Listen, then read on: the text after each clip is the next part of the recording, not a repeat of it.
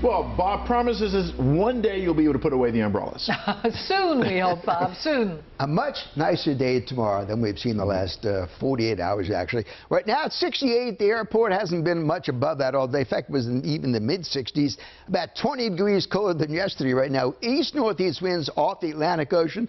That's what brought these clouds in and cool conditions around the region of the barometer. A little unsteady, but it'll be rising later tonight. 69 in Annapolis, 68 in D.C., 68 Ocean City, 63 up in Elkton, 64 out in Hagerstown, 59 in Oakland, the cool spot out there. South of us, a little bit warmer, and they had some heavier rain there as well. 72. It's south of Richmond. Temperatures got close to 80 degrees with thunder showers. Now look at this. For the last hour or two, it's pretty much done. The rain has moved away from the region, just continues to shrink, as you can see. Somewhat dry air coming in the upper levels, which will make us having a much nicer day tomorrow. As that low pressure south of us continues to hit away from the east coast, we'll start seeing some dry air. You do expect to see sunshine, maybe even in the morning, but we still have these flood advisories, flood warnings, because of all the rain earlier here in DV Hill.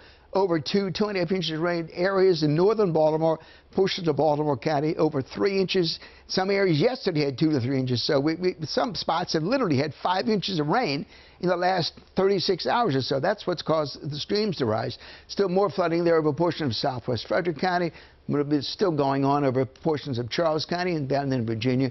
This is a coastal advisory for some flooding as the winds continue to push some water onshore. Some minor flooding there over Dorchester County. That's bad. Here's that low pressure that's causing all the problems today. It wasn't here yesterday. Yesterday was out here. Now it's moved down to southern portion of Virginia, but it's moving away. Eventually some of that dry air coming in, so we'll clear out the skies by tomorrow. Late tonight, maybe maybe a little drizzle, but that's better. We should see some sunshine sometime by 9 or 10 o'clock. Hopefully, most of the day should be pretty decent. Then on Sunday, a weak front coming through.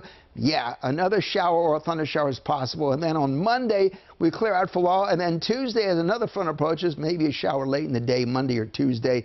But it gets much nicer after that. Middle of next week looks beautiful. So any showers, still cloudy, though. Well, it looks like the showers are pretty much done, though. 62 tomorrow, back up to 80.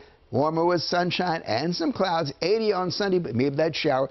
86 Monday, another shower chance on Tuesday, and then beautiful Wednesday, Thursday, and Friday of next week.